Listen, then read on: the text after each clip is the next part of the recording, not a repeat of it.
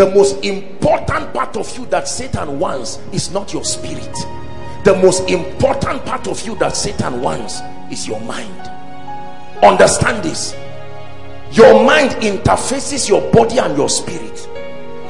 When Satan gets your mind, he gets 2 for 1. He gets your body and your spirit. This is the Bible.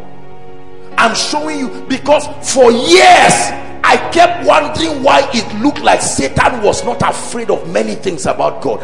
You close your Bible and lie down on it and sleep, yet the demons come and press you. How many of you have fasted 3 days dry, and on the 3rd day you had a wicked dream? Demons came and oppressed you. You've not even broken the fast. You spent time blasting in tongues, and you came to us, men of God, and we said you don't have faith. It's a lie. It's a lie. There are not many things Satan is afraid of. I've listed some of them for you. We think he fears everything. No, sir. Satan is never afraid of the presence of God. He's only afraid of what the presence of God does to you. You, not the presence of God.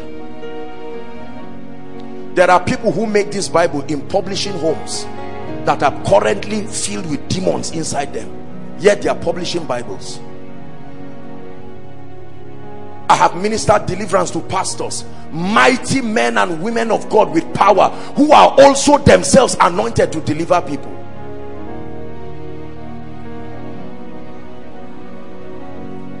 The mystery of strongholds, that Satan captures territories and captures individuals by doing something to their minds.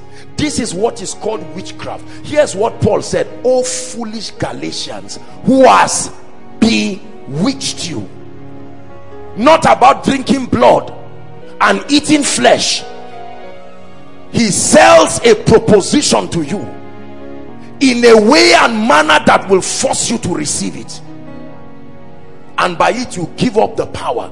Do you know, if Jesus saw that kingdom and did that, Satan would rather collect salvation and give him kingdom.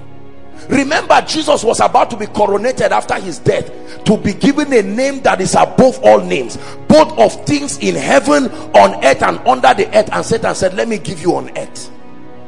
It looked like a wonderful idea.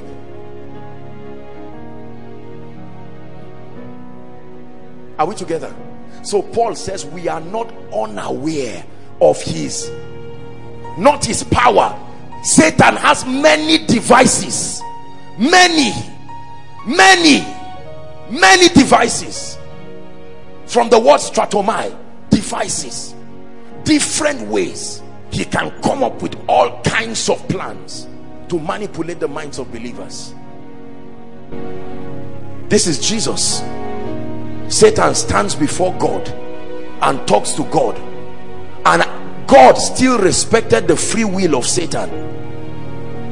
Listen, I'm going to tell you something. I know that I've attacked so many things today, and many people now will insult me again because of all of this, but let me tell you this: I love the body of Christ, but I want you to be powerful. For many years we were taught that Satan can never access the presence of God. It's a lie. It's a lie. It's not true. There was no place for him found in heaven means that the office he occupied was no longer there, but he could access the presence of God. He still can. In the New Testament, or at least in the ministry of Jesus, Satan came to Jesus many times. He came to Jesus in Peter, he came to Jesus in Judas, he came to Jesus by himself. He was not afraid.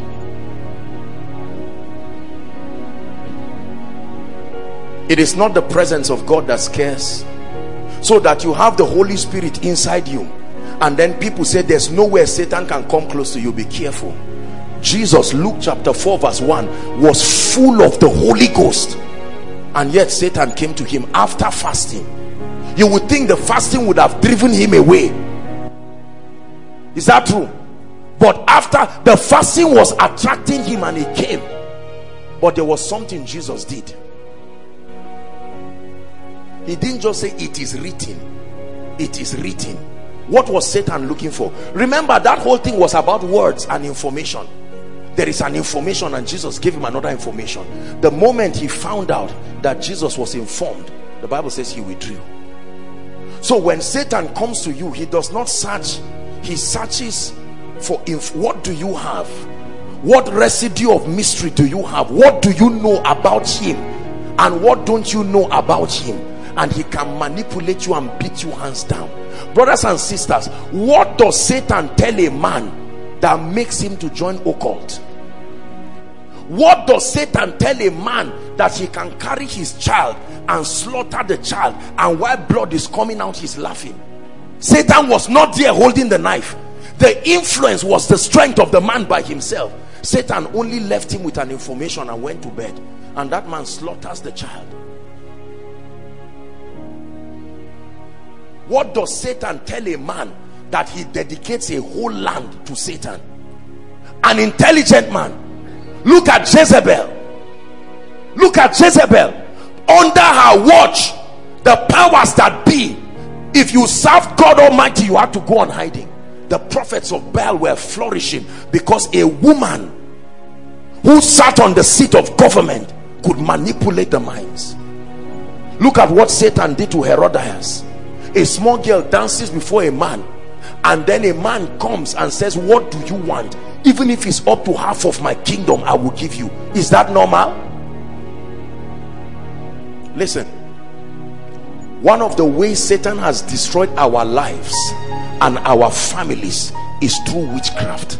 But it is not witchcraft as we know.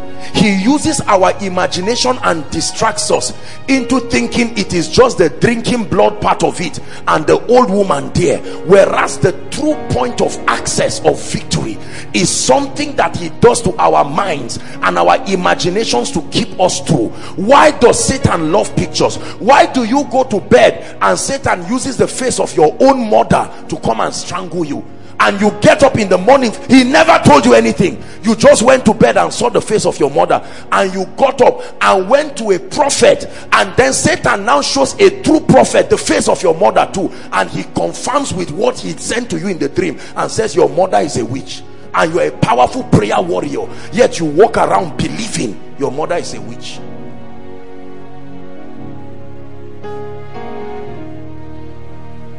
Are you getting what I'm telling you? The anointed cherub, he was not just a musician. No, he was not just a musician. There was an anointing on Satan for unusual influence over the minds of people. That's what we call mimshak. That anointing you see was given to Satan. God still gives it to men. Are we together? This is not just some when you see any man commanding strange dimensions of influence and getting loyalty over the minds of people, whether in the secular, whether in the Christendom, it is that same anointing that is operational. A wicked man like Saddam Hussein, look at terrorists. Can you imagine there are still people enrolling in terrorist groups today? Young boys will sit down and say, I want to become Haba. Someone goes to school and studies medicine for 6 years and just donates himself. Is that normal? There is a grace. That was the grace that Jesus put on these disciples, unlearned men, and in one day the Bible said they were caught in the heart. Men and brethren, what do we do? And from that day to death they stayed with him. The same grace that Satan used to deceive 1/3 of the angels that fell. All power. I'm not saying to use demon powers or this. I'm explaining something powerful to you, that when God wants to give you influence, he gives you an anointing that does something to the minds of men. Break every chain, break every chain. That is the kind of anointing that people go to the occult and say, I want to start a business. Listen carefully. And they bargain with Satan, the spirit of the Antichrist. They won't tell you. Listen, let me tell you this. if you are in this kingdom, there is a meter on earth that watches the rising of men. There is a level where if you are rising in life and Satan is not aware, he will come to you. Trust me, he will come to you and say, I'm seeing that you are doing something notable on earth and you have bypassed me. What is the issue? We can negotiate and it will continue. Most people will never tell you. I don't care whether you are a man of God or you are a businessman. There is a level on this earth you cannot rise to until you go through Luke 4 experience. Satan must come. He will find a way of coming to you. I shared with you years ago one night when I was praying in the spirit in the night. Is that true? And all of a sudden I saw that the zinc, everything just opened up, and I saw a strange creature. The eyes were as big as the head of a man, and I saw it. The tail was another living thing, and it was fuming and looking at me, and he said, you think you can bring God's people to a place of abundance? I shared that encounter. He will come. The realm of the spirit watches the progress of men. There is a level where if you are rising and playing around, it doesn't threaten hell. But when you get to a level, they will come. I assure you. Everybody you see who has risen without God knows what I'm telling you. They will act like they don't know it. From businessmen to investors to heads of government to presidents, there are positions you can never rise until that negotiation is sealed.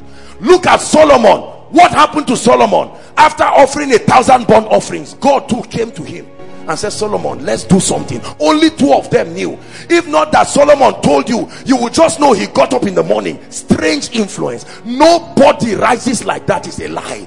There must be a visitation.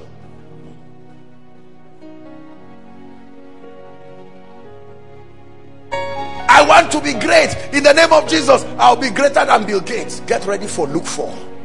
Something will happen. Do you know why I'm saying this? Because some of you will be surprised. Day 2 of this fast, while you are fasting, you go to bed in the night and here comes your ancient one idol in your family that has not appeared in 100 years. He comes to you and say, what is going on in this koinonia you are part of? I say, your father was a rich man. Do you know what made him rich? Say, I know he went to Harvard. He said, nonsense. Let me tell you, there was a negotiation. I hear that this young man is teaching you something. Are you ready to agree with me? And no government can stand you. Or will you negotiate and I frustrate you? And you say, Satan, is it not this anointing? There is the God, the giver of all grace, access to the minds of people. Listen, what happened in Babylon when those 3 boys were rising? Satan was uncomfortable, and because he acts out his will by men, every time you start rising, watch what happens to the men around you. Have you not seen that some of you, as you are coming to this fast now, those who were at peace with you have started quarreling, fighting you? There is something happening in the realm of the spirit. You make up your mind, I'm going to marry right, I'm going to live right, and then you are walking. Satan does not disturb you, but there is a level. You are a man of God, you are rising, anointing, you are winning souls. A day will come, you will have strange visitations, and Satan will say, look, you are not the only man of God rising. We can negotiate this. I won't disturb your assembly. You will grow with wildfire, but you are part of those kingdoms that he showed Jesus.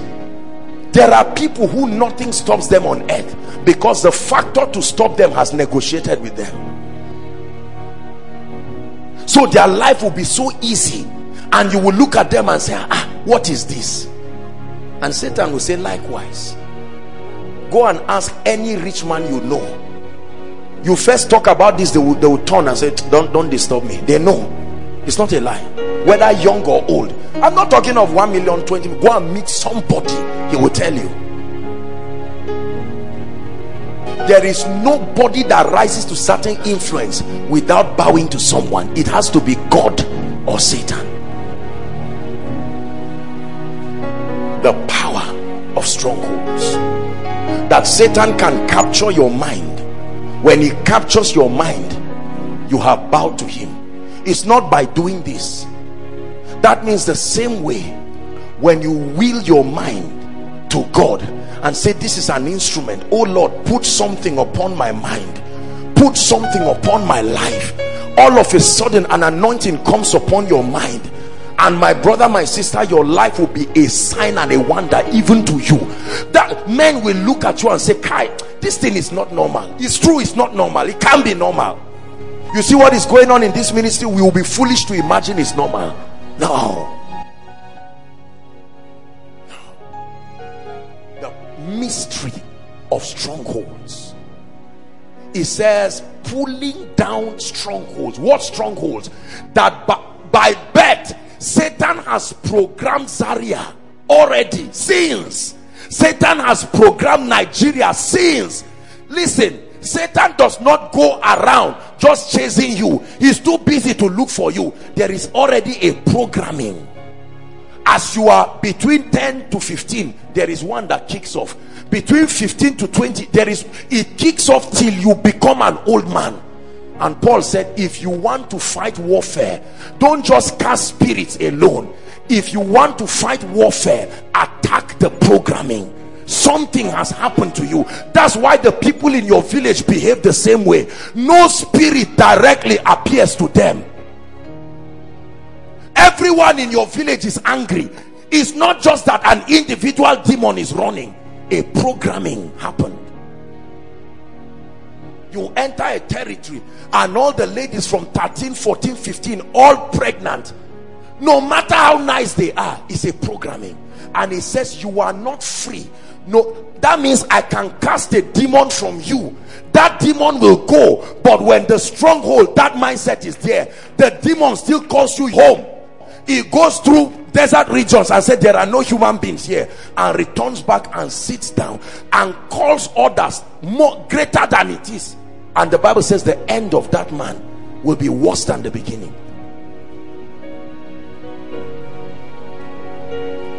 So he said, let this mind be in you. Let this mind be in you. There is something Satan has programmed that will never allow any. That's why Satan, when Satan does that programming, he will let you go to church, because he knows the kind of pastor you will meet. So he's not afraid. Go for the conference, go for the convention, and you can fast for 10 days and he won't disturb you. Pray, fast, he already knows what he has gotten. But by the time a man of God begins to talk to you about this stronghold, then you start seeing agitations. He will start coming. You are touching a nerve that matters in the spirit. What is going on here? Who is teaching this? Why? Do you know how you have been called out of every tribe and tongue and nation? Not just because you are born again, but that you have been given access. There is an anointing that can teach you. It can start teaching you something new that is not in agreement with what Satan has programmed you into be. And all of a sudden your life will begin to close the door for darkness to find expression. Jesus said, Satan cometh to me and does not find anything of himself. That means he puts something of himself in everyone. So as he keeps moving around over a territory, you say, I see, these are my people. He identifies you by what he put in you. But he looked at Jesus, he said, why are you different? He looked at Babylon and saw everyone with it, but he saw 3 Hebrew boys. He said, no, destroy these 3 boys. Why did they? That is like the mark of the beast. He put it in everyone. So you are born, you can be educated, be as educated as you want to be, marry, have children, but that programming remains there. But in this week of 7 days prayer and fasting, my brother, my sister, the mistake Satan made was to allow you to be part of this program, because something will listen, this thing I teach you is that old wine skin that God must take away. The problem is not just the wine skin itself cannot take what God is doing. Let me tell you this, if Satan could kill me, that would be his number 1 assignment, to kill this guy. Let him just die and let this thing be over. When you know this about Satan, he will pass you like this and you will pass him. I tell you the truth, it's true. He came to Jesus, did not find anything of himself, and he kept waiting. How do I manipulate? So Satan's job on earth is not just to come to individuals, so is to watch over territories and governments. All the captains of industries, all without exception, all people of influence, there has been a fraternity with a spirit somewhere, either the spirit of the Lord God Almighty or this mystery that I'm telling you. Luke chapter 4 is a reality that must happen before any kind of influence is established on earth.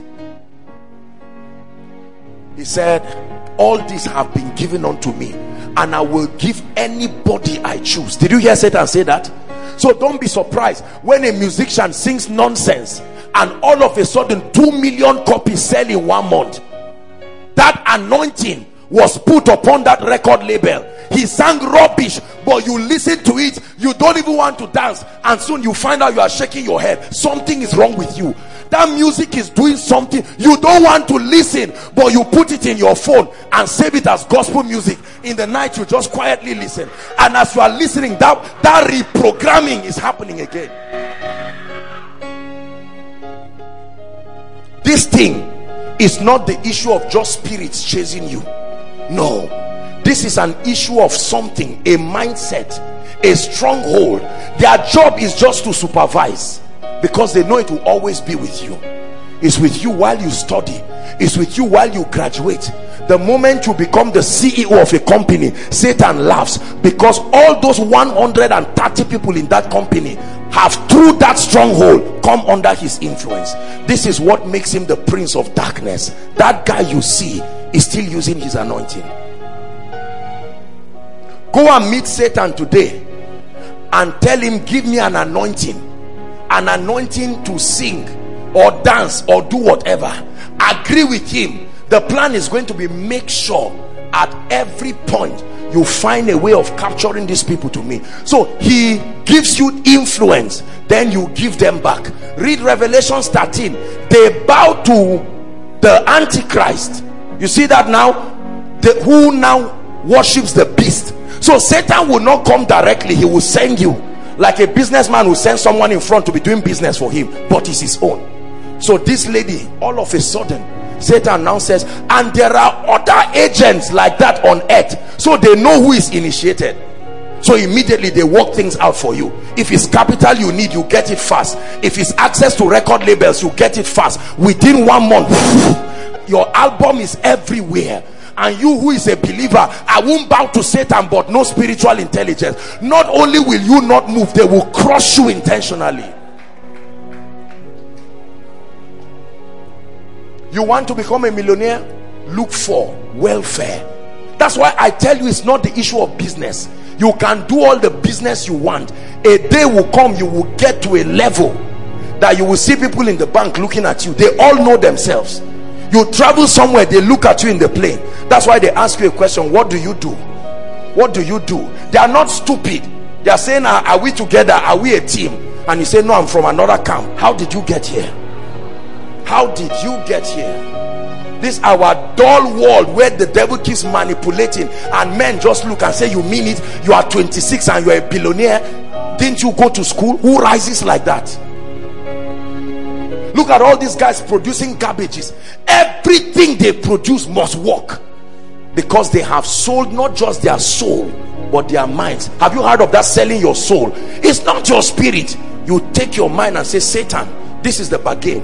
Give me influence and I give you men. And so he puts that anointing on you.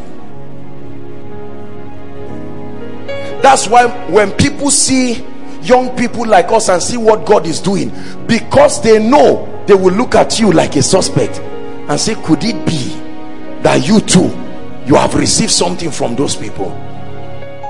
Are you seeing why the influence of Jesus disturbed some people? Crowds followed him to the mountain, everywhere, and the scribes sat down and said, something is wrong. This guy is running us out of business. And so they concluded that the answer is to kill him.